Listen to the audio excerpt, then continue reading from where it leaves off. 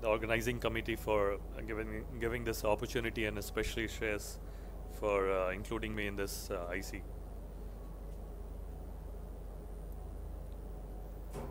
All right. So like mentioned, so we'll just in the next 5 to 8 minutes we'll go through what are the diagnostic criteria for keratoconus, and what's the right time to treat, and how to document progression in these cases. So let's just go briefly about the keratoconus definition. And keratoconus is a bilateral asymmetrical ectatic disease of the cornea, and it occurs due to a genetic predisposition triggered by environmental factors. Basically, it's like you can compare it with diabetes, which is a multi-genetic disorder. You don't know who's going to get, but obviously there is some genetic predisposition. Certain associations like allergic eye disease, which is one of the most important thing we ask our patient not to rub. It affects 1 in 2,000 in US, and it's almost like 4 times more common in South Asian population. So the best way to diagnose, not to miss keratoconus, is suspect each and every case of irregular astigmatism, which is unstable and which increases over a period of time. This was mostly we use like whenever K1 and K2 is more than 48, Kmax more than 49, and once the central pachymetry is less than 470 microns, we suspect keratoconus. But with the modern techniques and instruments, mostly we rely on topography now. So any symmetric bow tie pattern is suggestive of regular astigmatism, and any deviations from this bow tie pattern is considered, it's suspected to be keratoconus. These are a few of the pictures where you can see symmetrical and asymmetrical bow tie, and skewing and no skewing. So there are you can notice two cross marks. So one is like, it almost looks like a symmetrical bow tie, but there is some skewing. And the other one also, it's an asymmetrical bow tie, but the cornea is not very steep. These are the cases where we are actually not sure whether it's keratoconus or not. So that's why we have to move next to the special, we have to look at not topography anymore. We have to move to tomography, where we'll get the posterior elevation map. So this is a pentacam map, quad map, and you see that the anterior surface almost looks like normal, but you have a posterior elevation, which is posterior elevation, which looks like a abnormal. And if you see the bad display, the D value is more, and in the differential map you can see a red spot here, which again suggests there is a risk of, there is some ectatic component there.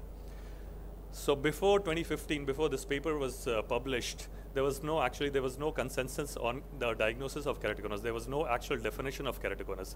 So this was a very extensive work which was done through 4 supranational societies, cornea societies, which was Asia Cornea Society and Pan Cornea and Cornea Society, and there was one more. So they agreed on 3 distinctive clinical characteristics of keratoconus, which included the presence of posterior corneal ectasia and abnormal corneal thickness spectral distribution, and it should be non-inflammatory corneal thinning condition. And they also mentioned that exact values for any parameter will depend upon the machine and the reference surface. And the values will also depend upon your indication, whether you're screening for refractive surgery or whether you're going to treat for cross-linking. So the last 2 lines are very important. The values differ totally when you're doing screening or when you're doing refractive surgeries. Then the subclinical keratoconus was also defined here, and they pointed, the consensus was tomography is the best and the most widely available test to diagnose, and mostly through same-flug imaging and optical coherence topography. And posterior corneal elevation abnormality must be present. Central pachymetry is the least reliable method for diagnosing keratoconus, which is still used at many places. This was a very old classification system which was introduced in 1947 and still being used at some places, but it's hardly of any use to us. It doesn't give any idea about the posterior data, and also the subclinical disease can easily be missed. Almost more than 90% you'll miss. Then the Berlin came with this new classification system which was called ABCD, and the advantage here was it doesn't take a data from one point, whereas it takes a data from 3 mm zone, which was centered on the thinnest point, as this area represents ectatic zone better than the single point parameter like Kmax. So you have A, which represents the anterior radius of curvature around the 3 mm zone, B, the posterior radius of curvature at the 3 mm zone, and the pachy and the best corrected visual acuity. There are different modalities to again diagnose keratoconus. Will not go into the detail. I'll just go what are the newer things which has come in the last couple of years.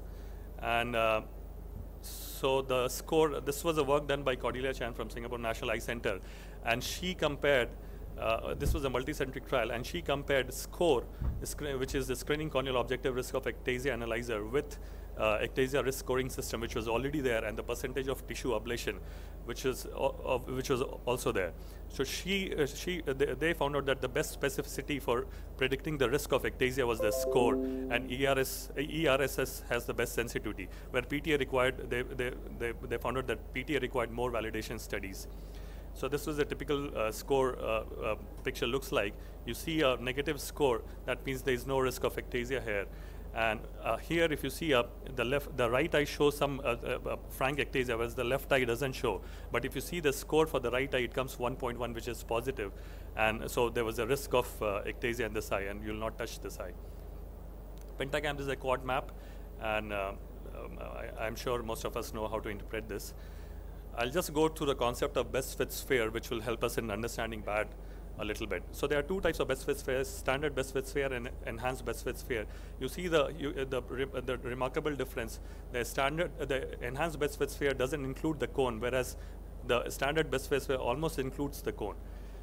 So BAD, we also know about it. It's a screening tool, and it has a very good specificity and sensitivity. So this is a typical BAD display looks like. On the left side, it gives the elevation data, whereas on the right side, it gives the pachymetry data. If you see the anterior elevation map, there's hardly any signs of ectasia, hardly any signs of elevation. Whereas if you see the differential map, you see a red spot here, which will again gives the idea that it looks like a formiferous keratoconus. We know weaker corneas are biomechanical weaker, and corneal hysteresis and corneal resistance factor will be lower in keratoconus compared to normal corneas.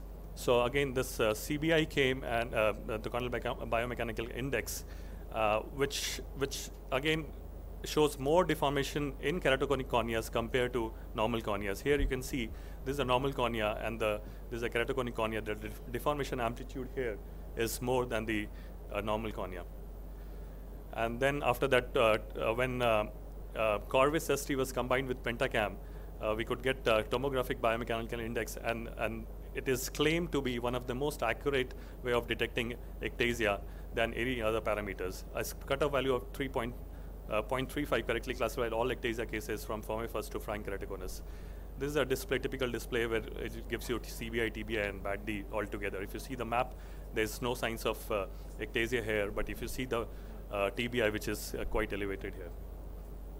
Epithelial mapping is again another tool to diagnose early keratoconus.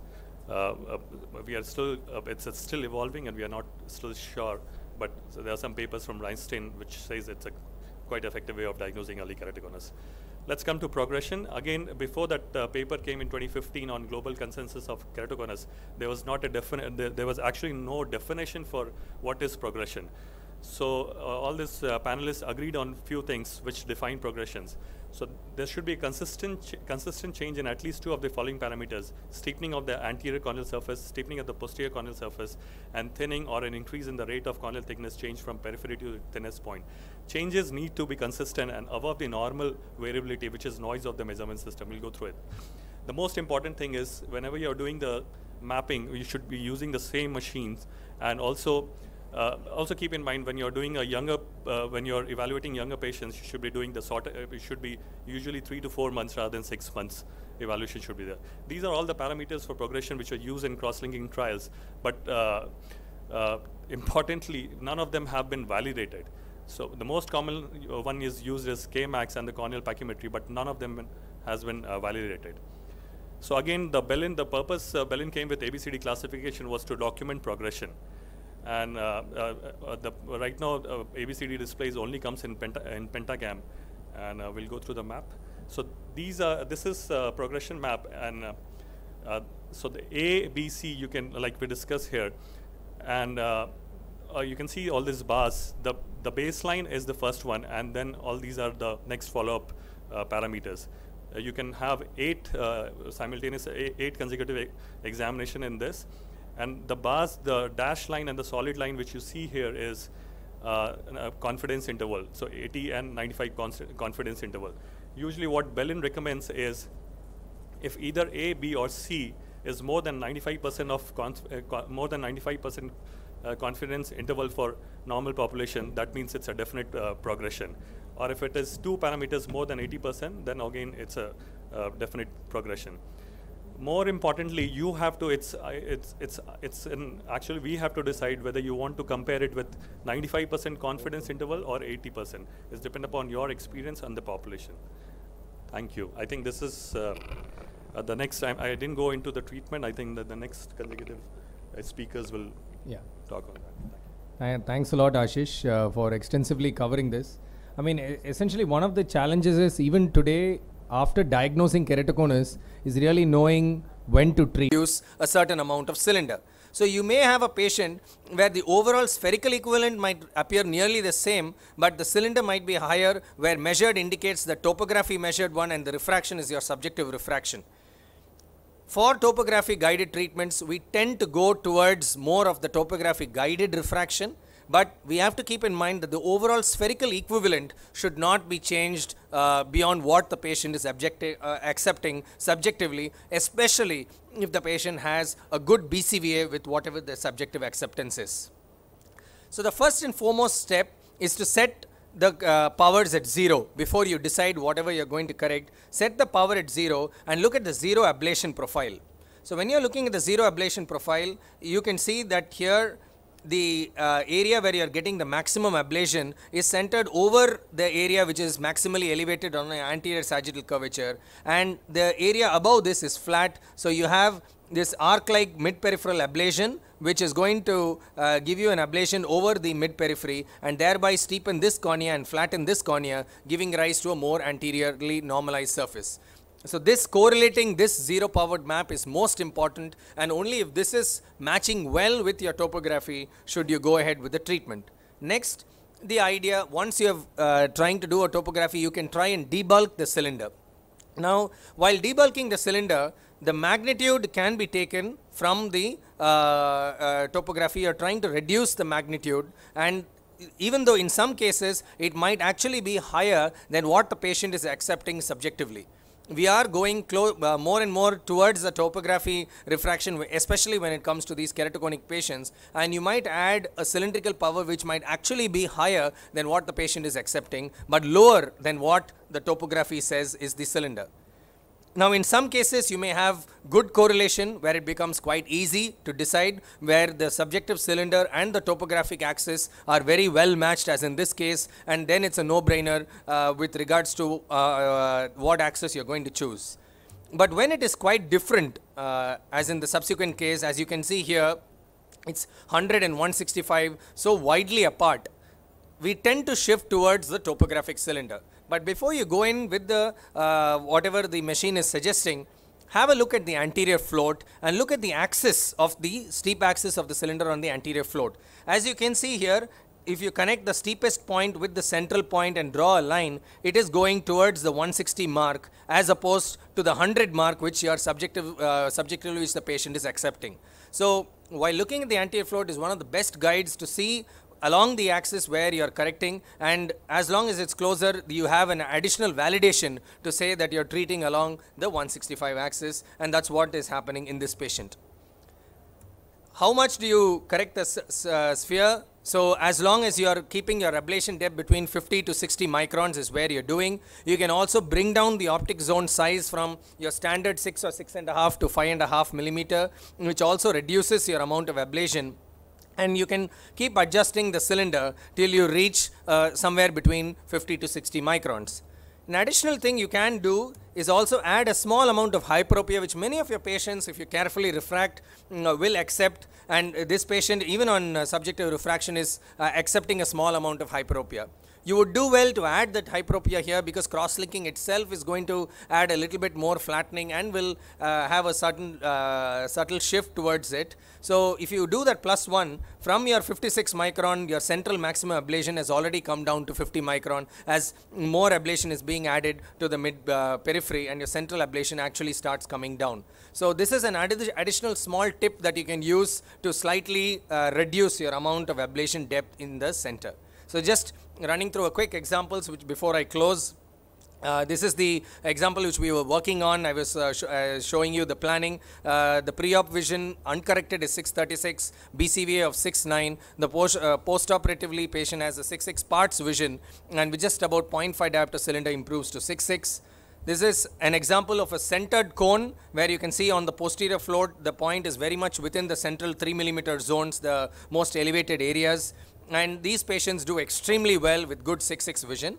But even in patients with decentered cone, as you can see here, where majority of the cone is outside the 3 mm zone, even many of these patients do well. These are again patients with good pachymetry where you are able to reduce it, debulk it, and you have a much more symmetric cornea, and the visual acuity also improves. Yes, you do have a residual cylinder on your astigmatism. The patients markedly improve in their uncorrected and best corrected visual acuity. This is again some examples just showing the curvature, much greater symmetry once the procedure is done. In these very central nipple cones, in the post-operative, just if you look at the axial curvature without looking at the posterior cornea, you won't even know that they had keratoconus to begin with. This is how well, if we do a careful step-by-step planning, how well topo-guided PRK can work in these patients. Quick point about whether manual epitheliectomy versus PTK. One of the things is the challenges which continue to remain is we are not able to have lasers which really map the epithelial thickness which varies from center to periphery. And that is the problem in keratoconus, where epithelium can to some extent mask the cone. So if you have a topography where you've taken with the epithelium on but manually remove the epithelium which is variable from center to periphery, and you have a slightly altered topography on which you're treating the cornea, for that possibly a PTK might be better, where you're removing a uniform 50 micron or 40 microns over the entire treatment zone, and then you have a topography which kind of mimics what you had measured before your epithelium was removed, and that is possibly what works really well in these cases. We still have a lot of unanswered questions. How much ectasia? What should be the maximum attempted correction or ablation? And then what is the dosage of CXL to be administered, especially with the advent of customized cross-linking? How do you combine? What nomograms do we follow? It's still an evolving science, but exciting days for these mild to moderate keratoconus, where a number of them can be rehabilitated extremely well, only in early keratoconus, just to reiterate. Thank you so much for your kind attention. Any questions? Any quick questions? I think maybe one question and one comment. Yes. In patients who are relatively young, below 18 years, though it's quite okay to do PRK along with the cross-linking, do you think it's a good idea to avoid doing it because they might require a repeat procedure later on, or do you think you have no age cutoff? So I've not treated preteens, but teenagers, I mean like between 14 to 18, we have been treating, and for most of these patients, I now have a 5-year follow-up. Yes, there are patients, very, very rarely where reported in literature, pediatric cases who've been treated early in cross-link have required a repeat cross-linking procedure. But looking at our data, I'm not sure in LVP as well, sir, how many patients have actually required a repeat cross-linking, which is not very, very common. These patients, however, are regularly followed. We have a post-operative scan at 2 or 3 months done, which is the baseline scan, and every time it is documented and we follow them up. And if necessary, yes, a repeat cross-linking will have to be done. I'm not sure if the topo-guided PRK itself may increase the risk of progression. Do you do this in a patient who is having 6/6 vision? So best corrected. Yes, yes. 6/6 best corrected. Now, again, a lot of these patients may read 6/6 on your Snellen's chart. Obviously, if it's uncorrected, I wouldn't do anything. They are probably very well adapted to their cone, and I would just go ahead and just do a cross-linking. But best corrected 6/6, a number of these patients who are 6/6 best corrected, as long as it's a good planning and a good treatment which has been done following the basic principles, their overall quality of vision does go up. Their higher order aberration profile, if you do believe in it, also does improve, and it does have an impact in their overall quality of vision. Definitely, their uncorrected visual acuity does improve. Even if their BCVA obviously will continue to remain only 6/6 and is not going to go better, but their uncorrected visual acuity and overall quality of vision does improve. Again, that debate remains even for cross-linking itself. There are a small percentage of patients who do develop haze after cross-linking. So would you cross-link a patient who has 6/6 vision?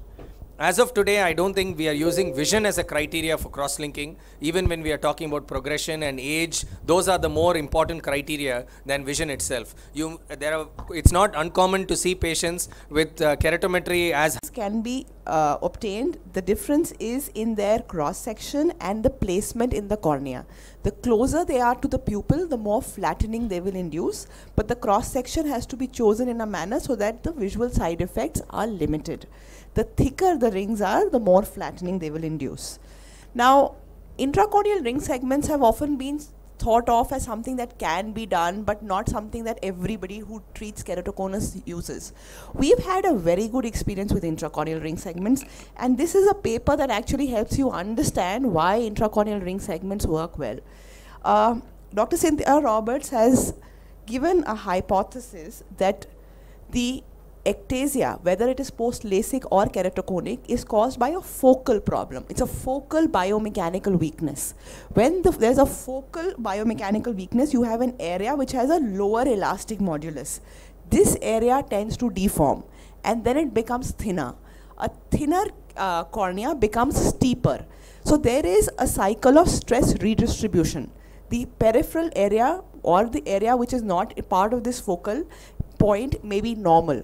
So this stress redistribution causes a perpetuation of the ectasia. So I'll just highlight a case which really helped me understand why the Intacs is something that we should all adopt. This is a lady who's come to us with post-LASIK ectasia, which was post-pregnancy.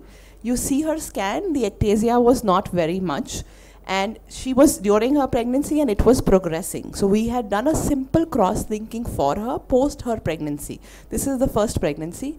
This is her in her second pregnancy. So despite cross-linking, the ectasia has actually progressed. This is her other eye. So her other eye had more advanced ectasia, and I had taken her up for cross-linking plus Intacs in this eye. So this is her eye in her first pregnancy, and this is the eye in the second pregnancy. So you see that you have the same patient, one eye pure cross-linking, one eye Intacs plus cross-linking. So Intacs not only helps you with visual rehabilitation, it is perhaps playing a very important role in redistributing the stress of the focal point and making your cornea stronger. So it is a very important adjunct, and especially in cases of post-LASIK ectasia where cross-linking is in itself not sometimes as efficacious as it would be in keratoconus, Intacs are important adjuncts. We normally use Intacs in patients of moderate keratoconus. If a patient has very good vision like 6/6 or 6/9 with glasses, these patients may actually lose some vision with intrastromal ring segment. So choose patients who have vision which is not improving beyond 6/12 with glasses. They have to have central clear corneas and a thickness of at least 450 microns at the proposed incision site. How do you select the segment? If you have a central cone, you have to depress it from both sides and flatten the central area. So you will choose two equally thick segments. If you have an symmetric segments are normally therefore done in central cones. A way to find out if the cone is central is that the posterior float elevation highest point would be within the central 3 mm, and classically the spherical power will be more than the cylindrical power. So this is a case where you see we are using two symmetric segments. Asymmetric segments are used when the posterior float elevation point is outside the 3 mm zone. This is classically a more eccentric cone where you need to depress the, you need to flatten the cornea more with a thicker segment which is in the area of maximal ectasia, and there could be a supporting thinner segment or only one segment. So in such a case, normally the cylindrical power is more because it's an eccentric cone. This is an example of that.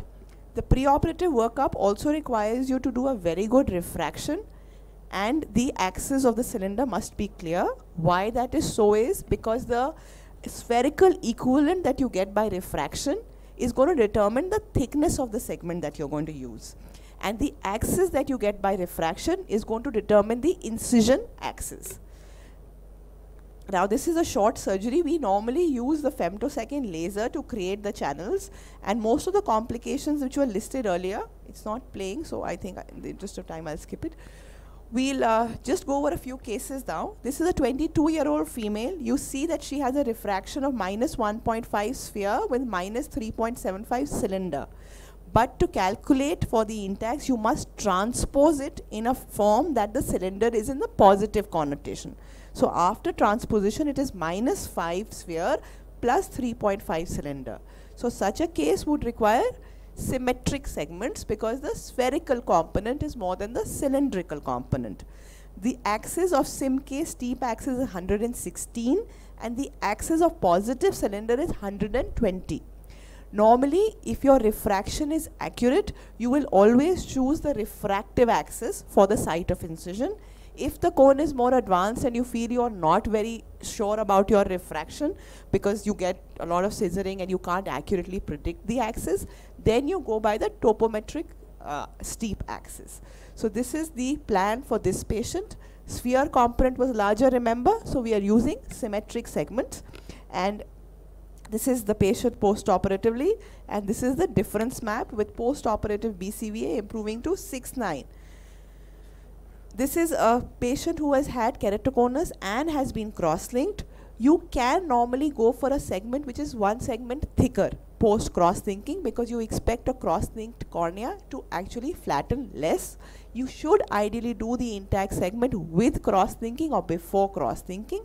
We normally do it with cross-linking because that gives the maximal effect and convenience to the patient. This patient again has a higher cylindrical component and a more peripheral cone, and therefore an asymmetric segment or a single thick segment placed inferiorly will work very well. This is the difference map showing that the patient actually moves to a BCVA of 6/6 with glasses. Another patient where you see that there is a very advanced cone and there is a high amount of spherical equivalent. Such a patient benefits from the SK or the severe keratoconus segment. This is the thickest segment that is available, and two thickest segments are put in to give the maximum flattening effect, and you see there's a very significant flattening in the difference map, and the astigmatism has moved from 5.4 to 1.1.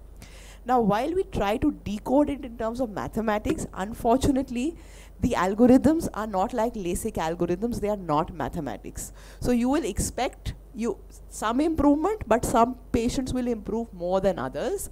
Some patients will improve in 6 months and some patients will continue to improve even up to 2 years. So it's not as mathematical as a laser vision correction, but it is something that gives great benefit. This is a post-LASIK ectasia patient where normally a single segment does suffice. This is a 0.5 SK segment that has been implanted here. Now, like all cases, ICRS also has complications, and a range of 1 to 35% has been reported. In fact, when I entered my residency at RP Center, I said, do we do intrastromal ring segments? They said, we've tried it, they cause a lot of complications and we shall never do it again. So I never saw any intrastromal ring segments in my residency. But then we moved on and we had a different experience. So I think we can all learn, and with the femto platform and choosing the right case, you get very good results. Complications are usually easily handled. You must make sure that you insert it correctly. Do not create a false passage. We've had cases where we have created a false passage. I think the videos are not playing. This is the post-operative patient where we've actually perforated the cornea. The intacs, instead of being intrastromal, is in the anterior chamber. But the cornea is most forgiving and you can retrieve it simply by just going into the AC and removing the intact segment. This is what the patient looks like post-operatively. Sometimes you have an overlying stromal melt. If you have put the intact segment deep enough and distal to this incision site, must put it about 2 mm into the incision site to avoid extrusion, and you must put it at about 70 to 80% of the depth.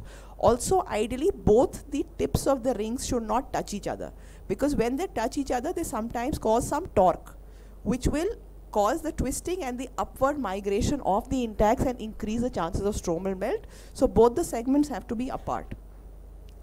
This is the patient where you see there is an overlying stromal melt and there is some vascularization that is coming in. Such a case which is not responding, there has an excessive white cell reaction which is not resolving with steroids, we decided to remove the intact segment. The inferior segment was the one which was melted. So when we removed the inferior one, the superior was just the supporting segment. So we had to remove that also.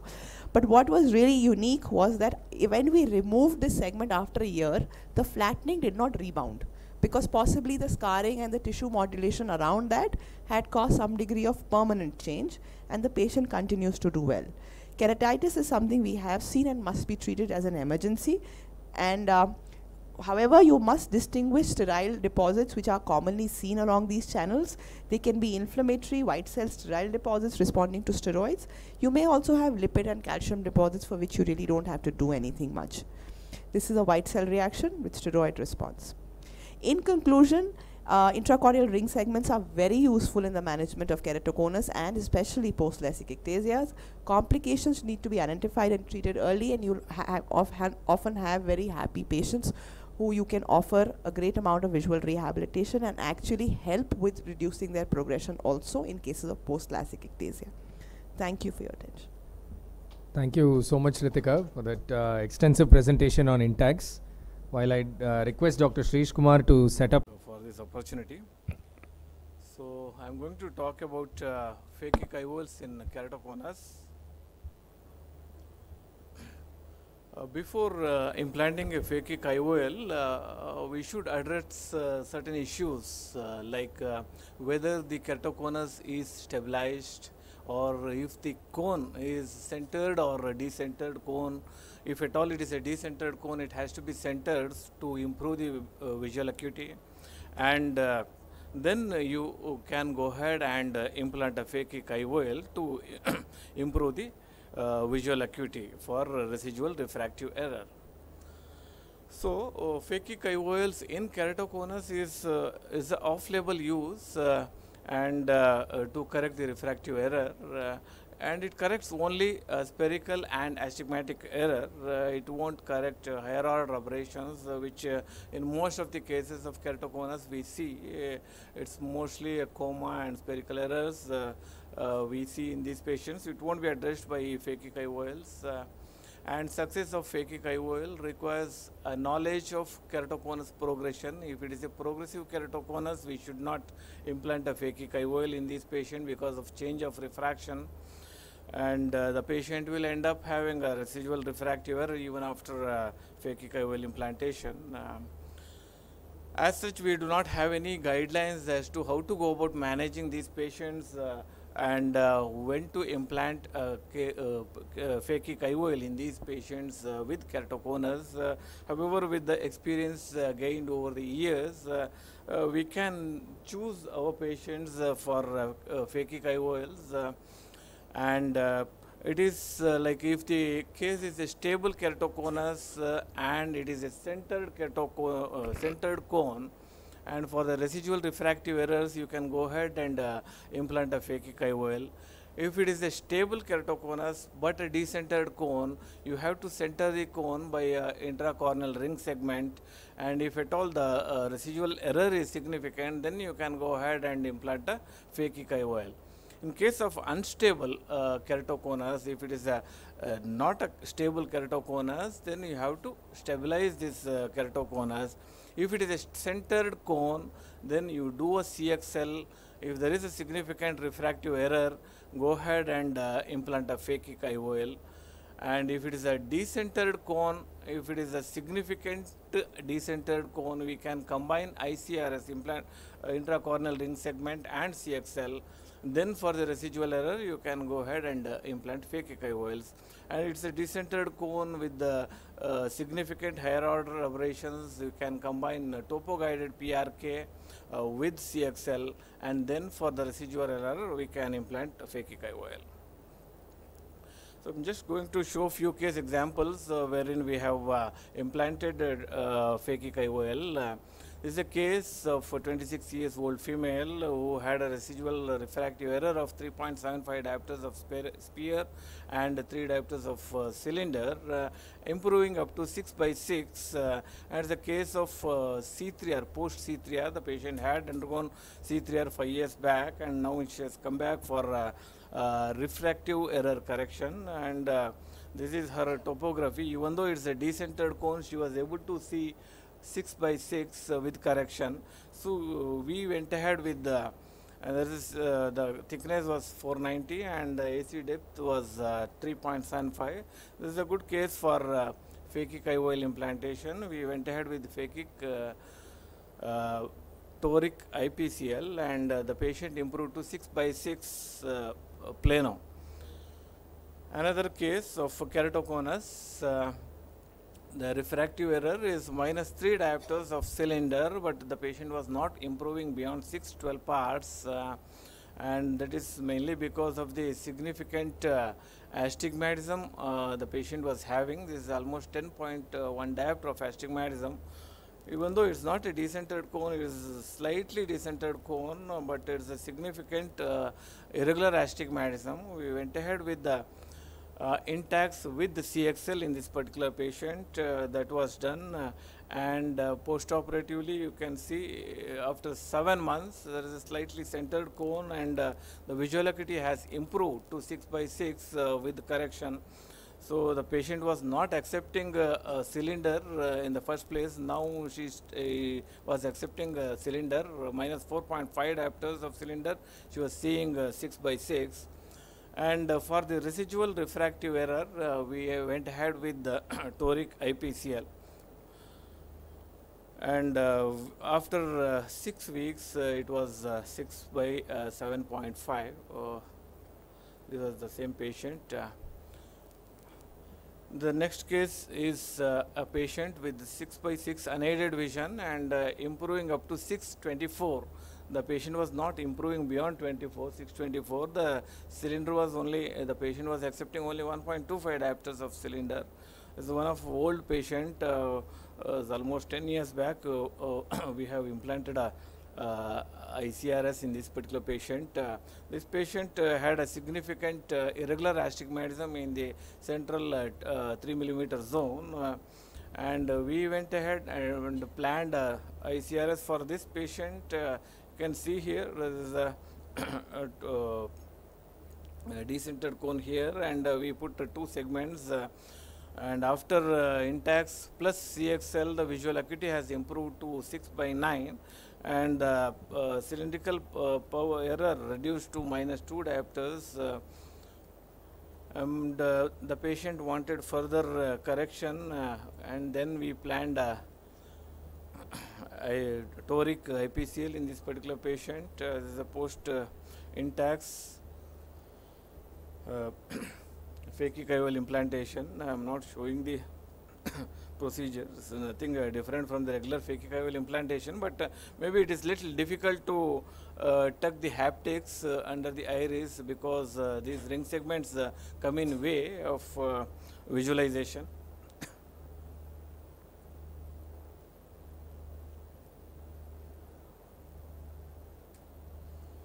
This is the post-toric ICL implantation, and the patient has improved to 6 by 9 parts plano after TICL and intacs plus CXL.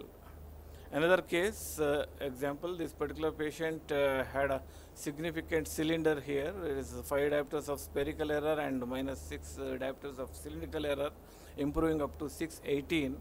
The other eye also early keratoconus. This advanced keratoconus, and is a decentered cone, and the patient had a scar in the apical region, apical apex of the cone, and this particular patient we went ahead with the DALK. The patient underwent a DALK for quadrant technique which I use. So in these particular patients, if the cornea has a scar, it's better to avoid intacs, even though the peripheral cornea was adequate.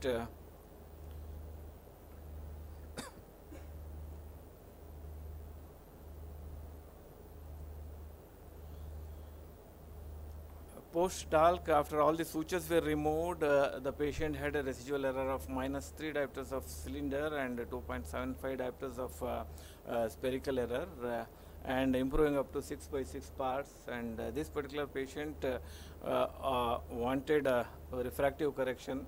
I could have either gone ahead with the PRK, or the patient wanted an implantation, so we went ahead with the toric ICL implantation in this particular patient.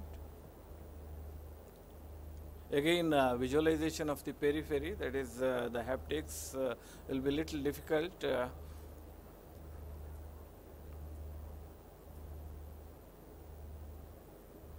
And post-operatively, after 6 months, the visual acuity was 6/6 parts with a small cylinder of 0.5 diopters. The last case, post C3R ectasia. This particular patient had ectasia after C3R, and this was her refractive error, 6 diopters of spherical error and -4.25 diopters of cylindrical error. It was a progressive ectasia after C3R, and improving up to 624, a decentered cone. I actually should have planned repeat C3R and intacs, but I went ahead with intacs alone in this patient.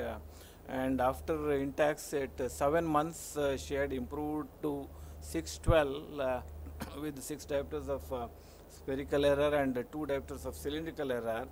And after 2 years, the patient had improved to 6.9.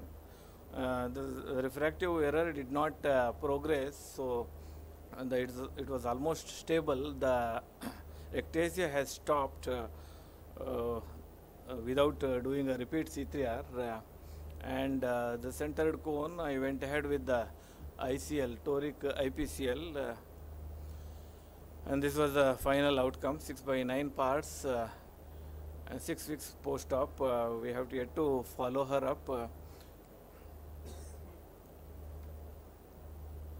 So there are various studies which have studied the outcome of phakic IOLs in keratoconus, and the result are encouraging, and it is a safe procedure with a high safety index. That means the safety index is nothing but a mean post-operative best spherical corrected visual acuity divided by a mean preoperative best spherical corrected visual acuity. It should be always more than 1. And it is more than 1 here, and the net gain of 12 to 14% visual acuity from before surgery and after phakic IOL implantation. And it's effective. Again, various studies published in JCRS and Clinical Experimental Ophthalmology, and the efficacy index is more than 1. So it's highly effective and it's safe in patients with keratoconus. However, this is one of my case. This particular patient ended up with a high vault. This is a shallow antechamber. Sorry, I don't have an anterior segment OCT picture of this patient. This is a high vault. And sometimes this can happen. There can be a measurement for problem with the measurement if the cone is central or it's an oval cone, and we are measuring a deep antechamber in the center.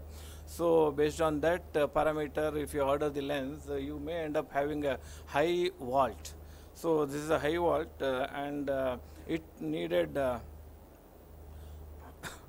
same case. So otherwise, if you leave it, the patient can develop secondary angle closure glaucoma or peripheral anterior synechia. And this particular patient needed explantation and reimplantation of new ICL, toric ICL.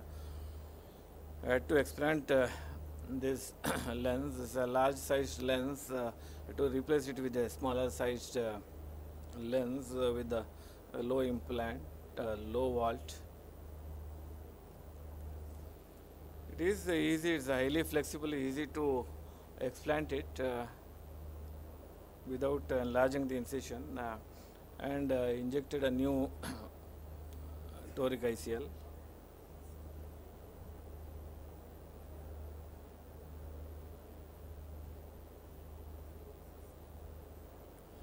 There are various studies which have published recently, and they suggest even if it is 100 microns of vaulting, it is sufficient. It will not cause any cataract.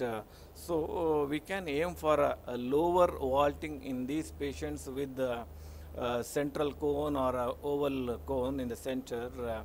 And to conclude, with accurate measurements, preoperative measurements, and proper case selections, we can give perfect vision in these patients, and the quality of vision is much better because we are going to preserve the accommodation and corneal sphericity is maintained.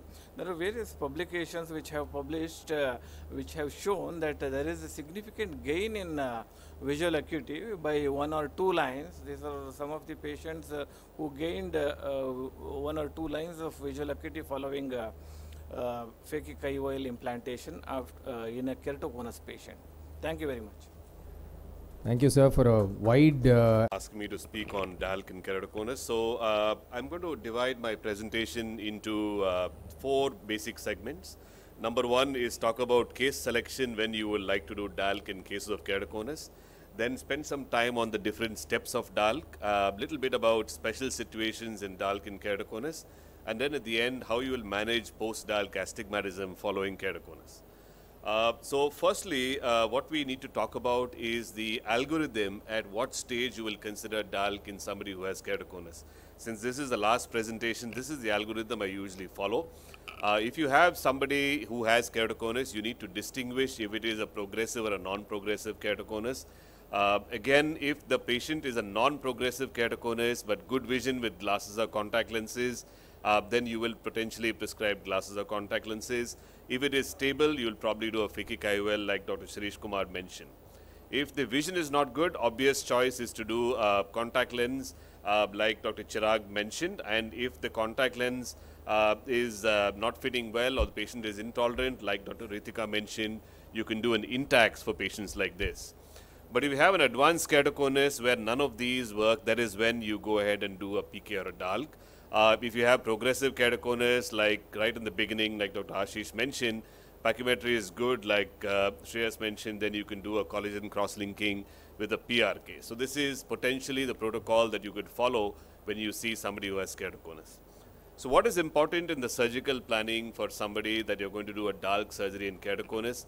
What is important is to know if the endothelium is normal, because keratoconus generally tends to have lower cell counts than normal patients, especially if they've had a hydrops, then you'll have a drop in endothelial cell count. You need to know that. You need to know what level the scar extends to. You can do an OCT, but usually a slit lamp examination will suffice. And you need to also understand if dissection is feasible in cases like this, if you need to do a PK. And previous history, like a previous cross-linking, is very important to know, because that also will change your approach, the ease with which you will get your bubble. And you can also determine which dissection technique you should use during your surgery. Other important things to also consider is the age. Generally, between DALC and PK, the outcomes are relatively similar in patients who are younger, but in patients who are older, which is obviously a keratoconus, DALC tends to score over PK in a number of ways.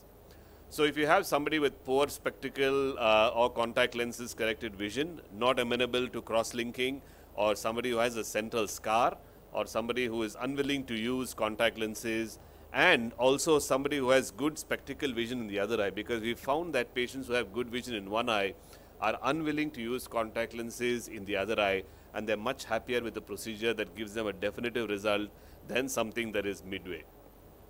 This is early keratoconus. Usually surgery in these cases is relatively easy, but if you have somebody with relatively advanced keratoconus where the cone is very large, you need to ensure that your planning includes the entire area of the cone and do a sufficiently large graft so that your outcome is quite good. Again, cases like this, usually the surgery is relatively straightforward, you get very good results. But in cases of post-hydrops, here is again where I differ. A lot of people say that post-hydrops you can do DALC. DALC typically is more challenging. Post-hydrops, you also have lower endothelial cell count, so probably is not the go-to procedure. Maybe you should be doing a PK, because post-DALC, if you have a scar like this, like you see in the slit lamp here, even if you do a DALC using a manual dissection, you will typically leave behind some amount of residual scar, and this is typically in the central visual axis. So this is potentially reducing the vision of the patient, and it's better that you actually do a PK, which has relatively good success in cases like this again. So very quickly, I'll go through the different steps that are involved in DALK. A very basic again. What I like to do is I like to use a vacuum trephine and try and do a trephination. But before I do that, I usually mark the center of the cornea, because like you'll see later, centration is really important in keratoconus to ensure that you get a large enough graft and to ensure that you get all the cone. I use a coronet vacuum trephine because these seem to be extremely sharp, and once you center it on the area that you've marked and you move it forward a certain number of times, then you will get a relatively good area of trephination. Ensure that you don't perforate, because this again will defeat the whole purpose of doing DALK, and you need to trephinate deep enough so that you know that you have a good ledge that you can put sutures into. Second step is debulking the stroma. So this again I found helps quite a bit, because when you inject your air bubble, you are in your posterior stroma and you have a higher chances of getting an air bubble. This I avoid doing if I have a scar that is going quite deep, because if you have a scar, then when you debulk, you will reach right up to the desmase and you actually can cause a perforation. Next step is injecting of the air bubble. I use a blunt dissector or a pointed dissector to actually go and make a channel within the stroma, and then I use a regular viscoelastic cannula to go and inject air using a 2 cc syringe into the stroma. Obviously, we show our best cases, so this is an ideal bubble that is developing.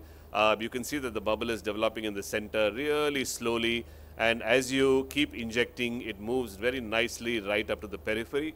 Typically, the bubble will increase in size to about 8 to 8.5 millimeters, and you shouldn't try to enlarge the size beyond that, because sometimes it can pop if you try to inject little more air. In some cases where you might not get an air bubble injection right in the first go, and especially in cases where the cornea is really thin in the center, it's a good idea not to debulk, but go ahead and inject right away, and here you will get a bubble, but the chances of getting a bubble will depend on what level you're in. Here you can see you've got a bubble. You also can see that the Fleischer's ring that is there on the surface is very nicely visible. That tells you that you've got the entire cone. Next thing that you need to do is you need to create an access to that area of the bubble. So I usually put viscoelastic and go into the stroma and release the air bubble, so you can actually go into the area of the Duas layer and start excising your tissue. So that part actually I'll probably skip because it is relatively long. Here this is just the part where you excise the stromal tissue after reaching up to Duas layer. And after that I use a 0.25 disparity for all keratoconus cases, because these trephines give you a very precise measurement, and using more disparity will cause more myopia post-op. So 0.25 seems to work very well. You just need to remove the endothelium. You don't need to remove the desmase and peel it off. If you find that the desmase is coming off easily, you can do that. Otherwise, just scrape the endothelium and then you can put your tissue in and put your sutures without any problem. Then suturing is really important. I'll talk about this shortly, but also what is important is the kind of sutures. In keratoconus, especially if you have somebody with VKC, it's best to avoid continuous sutures because these sutures get loose very early. If there is no VKC, patient is older, you can put continuous sutures. That gives you better outcomes. Some special situations like post-intacs, if you are doing a DALK, actually this is an easier situation because you already have a channel made.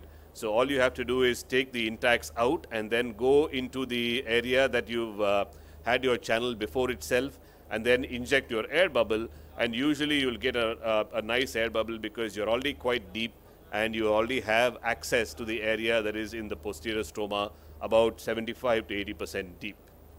Some cases where you might not get a big bubble, and this again is typically in cases where patients have undergone hydrops, they have a scar in the posterior surface. So if you try to inject a bubble, what you saw here is a blow through, and you will actually have a break in the desmase and you will not be successful after you do your surgery.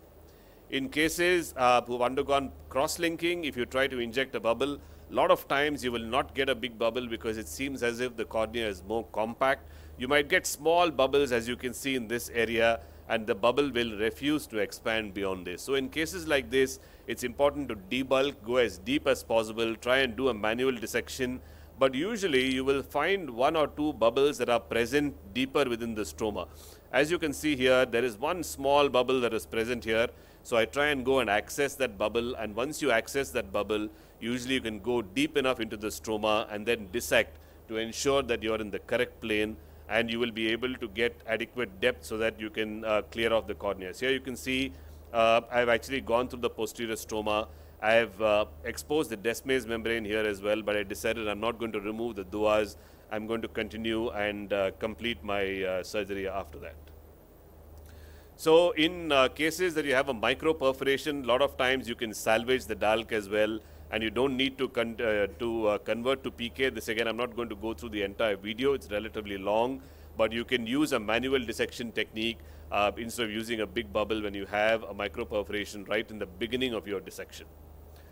The last segment of what I'm going to talk about, I think, is also very important. This is about what kind of sutures you use and the other important implications of what you will do in DALC surgery. So if you have a graft like this, which is really nicely centered on the pupil, you will have very good visual acuity. This is the right eye of the patient, plus 2.75 minus 3 with 20/25, almost all the sutures in, and you will see that this is probably because the graft is relatively large.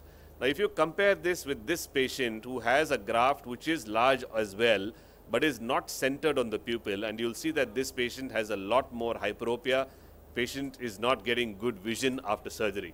So this is quite crucial, because centration of your graft on the pupil, ensuring that their sutures are not too long, and also ensuring that the distance of the suture from the visual axis is lesser, will determine the kind of visual acuity that the patient will get post-operatively as well. So this is really important. If you look at this patient, this is pre-op keratoconus, relatively large cone.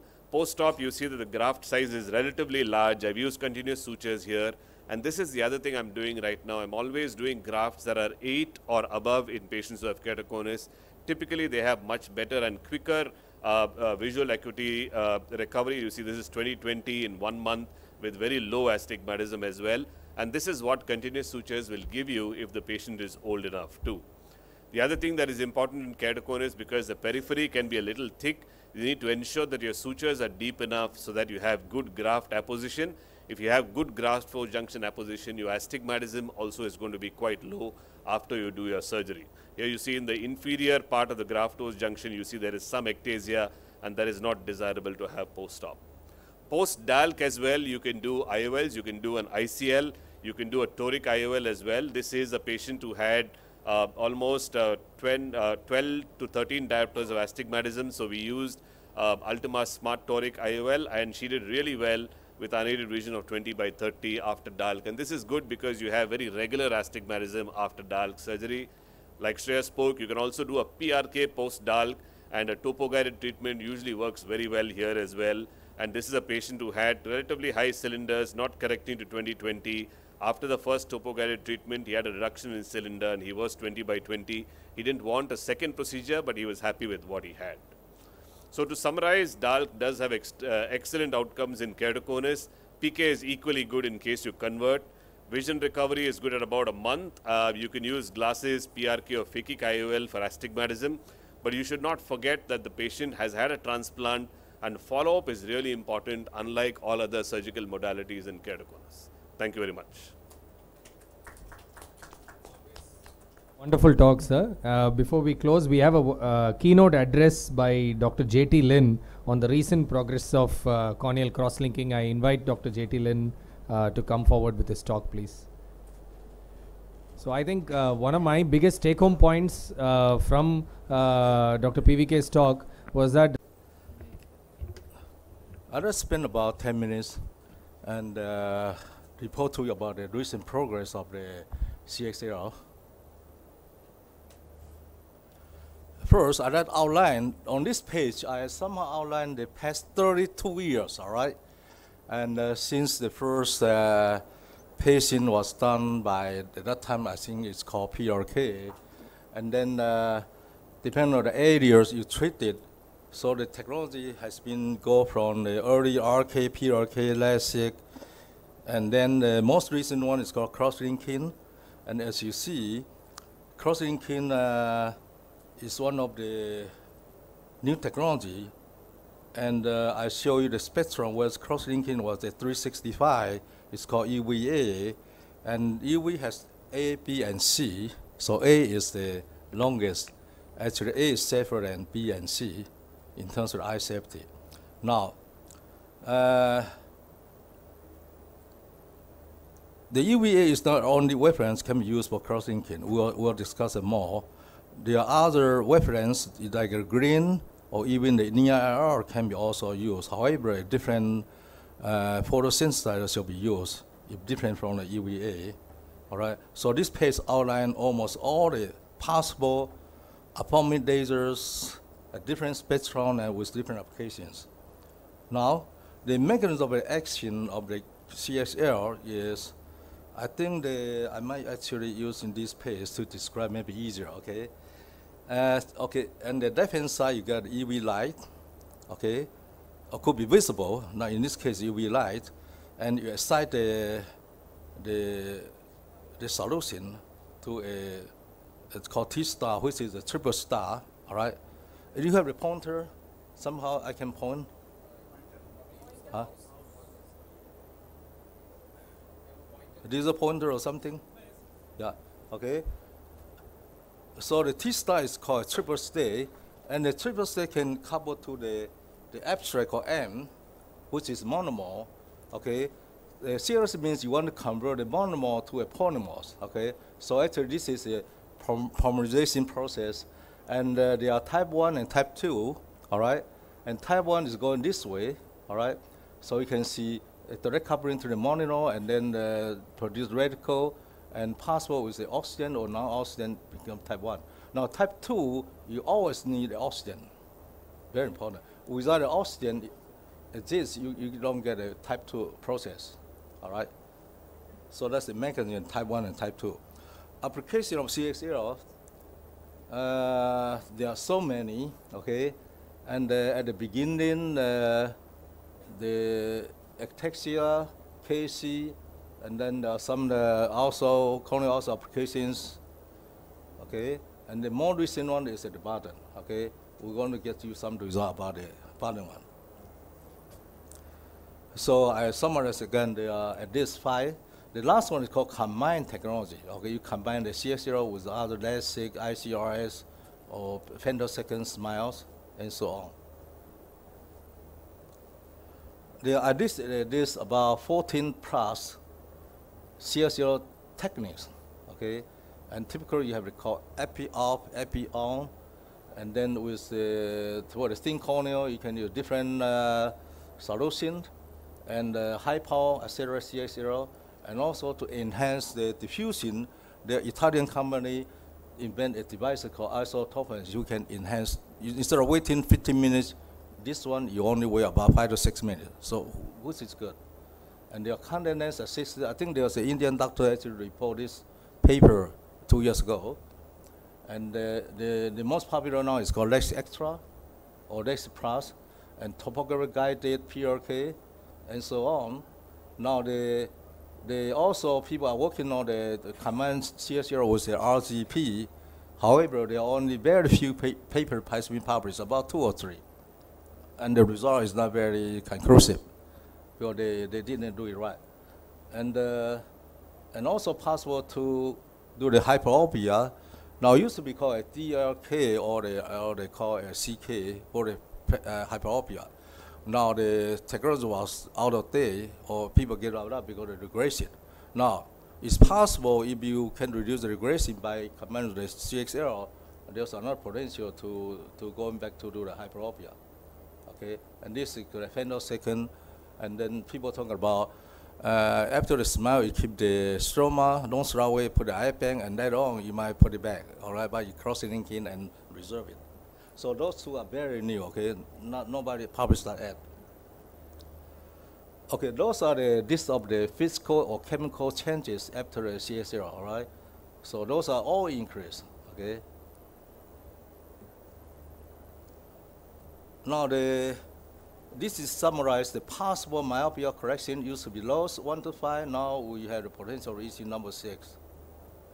For a small, maybe up to 2 diopter, all right? Cross-linking. Now, the series for myopia treatment, That's the one.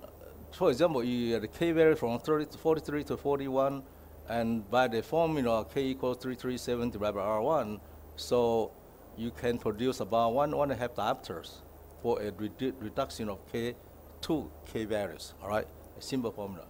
Now the 00 plus RGP, essentially you can sterilize recipient. Now this one, now they are, I think about 2 or 3 papers been published, okay? And the simple formula is here. For any 1 millimeter change of the axial length, you result to about 2.5 to 3 diopters. So that's good, pretty good, okay? So we can somehow, using CA0 suppress the axial length growth, you can suppress few diopters. The efficiency, I think I put the conclusion first, all right, before you get into strip, okay? I talk about 1, 2, 3, 4, summarize the result, and I'll give you a little more detail. Now, oxygen plays the major role in type 2, but not in type 1, okay? This has been a debating issue, and most of the European people, they don't believe what I say, and American, they believe, you know, there are two kind of argument now, okay? Do we need oxygen or not? And then the process is type 1 or type 2 dominant, okay? I think it's still an open question now. Number 2, efficiency is not just the efficiency, say how much, say, K value change or diopters. Essentially, you also consider how much depth you can do the cross-linking. So you not only you have to get efficiency plus the depth you can cross-link. And you need to go to at least about 200 micron to get the efficiency, all right? Now, and also the classical, I call classical versus modern protocol. The classical protocol means used 15 years ago, the Dresden protocol, 3 millimeter, and then low power and so on. I think the classical protocol make a major serious mistake. We're going to talk about that, okay? They put too much refractant during the UV exposure. Now people start to realize that's wrong. During the UV, you should not keep adding on the refractant on the cornea. That will block out your UV energy. So we are wasting a lot of dose, okay? And I'll go give you a little more detail on what the modern protocol suggests. And also the regular is called BRL. Everybody know this law. That was back into almost 200 years ago. The BRL law that any biological effect to a light is determined by the dose only, okay? And therefore, for the same dose, intensity increase, the erasing time will be decreased. Now, this is not true now, okay? And secondly, they call Beer-Lambert law in the 00 process also invalid, okay? So I somehow, I think I challenge on both BRL and BARL, okay? They take about 200 years to figure out these two laws has certain limitations. You talk about this is maybe too much equations, okay? But anyway, there are almost 10 factors can influence in the 00 efficacy, okay? So I put a notation including the absorption and the concentration, the light intensity, the erasing time energy, and also the damage threshold, the depth oxygen diffusion rate, and so on, okay? Now the safety dose was defined by everybody talking about 400 micron minimum, which is no longer true now. As you know, there are many published papers, they go all the way down to about 220 or 250 micron, still safe, okay? So the 400 micron minimum corner depth plus 5.4 maximum dose is no longer true, all right? That has been known for about 10, 15 years, and nobody challenged on that, okay? Okay, the minimum corner thickness, as I presented, this published in the first one, it depends on the dose you use and also the threshold damage, okay? So this G, not necessarily 400 micron. It also depends on the concentration, okay? Let us say you use a 0.1% or 0.25%, the safety corneal thickness is different, okay? Now the efficiency could be type 1 in this case, and the formula saying that the concentration high, you got more efficient. However, the higher intensity, you actually get a low steady state efficacy. Now, this is very important. This is why accelerate CL0 is not as efficient as the low intensity CL0. Okay, I hope you realize this. Okay, the higher intensity, the steady state efficiency actually go down. That means a 30 milliwatt intensity will not be as effective as 3 milliwatt. Okay, however, there's a way to compensate that. I will talk about that. Okay. How much time we have? 5 more minutes? 3 minutes? Huh? Okay. Slightly past time, sir, but if you can give me 2 more minutes. Yes. Okay, good. Thank you. So this is my theory predict efficiency, efficacy proportional to the concentration. Okay, and there's some clinical data supporting this. Okay, so therefore, everybody using 0.1%, which will only be as effective as 0.25. Okay, there are a lot of people published this. However, you cannot keep going on. There are somewhere you saturate. So it's not necessary that they constrain the higher the better. Okay. All right, I'll move fast. Okay, that's my modern protocol published February 2018 in IOVS. Okay. For example, I give you 2 examples. That's you use 80 milliwatt. You should do this. In between about 2 minutes, you put some drop. Okay, and finish. And for the higher power, you put more drop during. Okay. Now before the dressing protocol tell you what, during the period they put 3 or 4 times Sorosin continuously. That's wrong. Okay. That actually is not optimized. Okay. So those 2 examples are optimized. How do you when and where you put the eye drop, more eye drop. Okay. Now you do the elastic extra is different. You only do the pre-op Sorosin.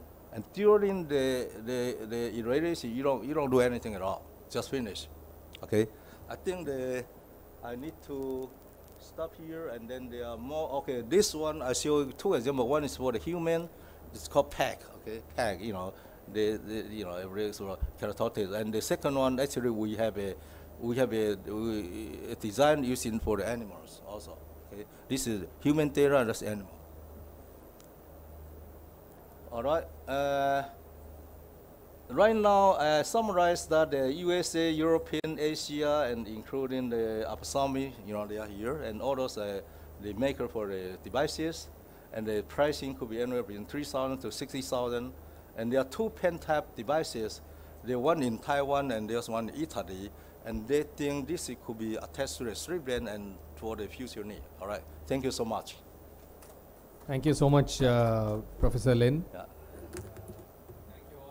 Stayed back for till the very end, fag end of the evening. Thank you.